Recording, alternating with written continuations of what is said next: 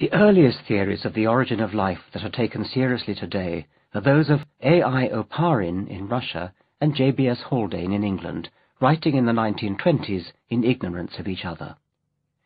Both emphasized metabolism rather than heredity. Both tumbled to the important fact that the atmosphere of Earth before life would have to be reducing if life were to arise. This rather unhelpful technical term means that the atmosphere lacked free oxygen.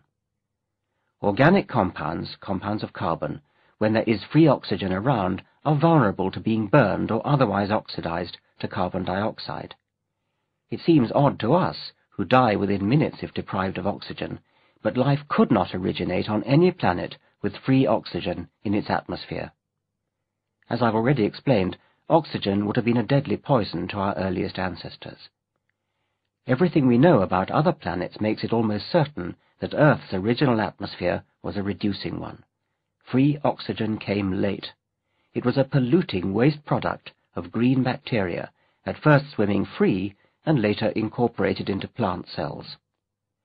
At some point, our ancestors evolved the ability to cope with oxygen, and later came to depend upon it. Incidentally, having said that oxygen is produced by green plants and algae, it is an oversimplification to leave it at that.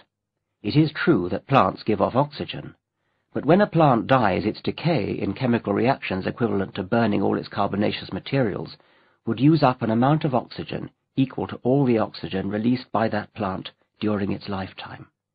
There would therefore be no net gain in atmospheric oxygen, but for one thing. Not all dead plants decay. Some of them are laid down as coal, or equivalents, where they are removed from circulation. If all the fossil fuels in the world were burned by humanity, much of the oxygen in the atmosphere would be replaced by carbon dioxide, restoring the ancient status quo. This is not likely to happen in the near future, but we should not forget that the only reason we have oxygen to breathe is that most of the carbon in the world is tied up underground. We burn it all at our peril.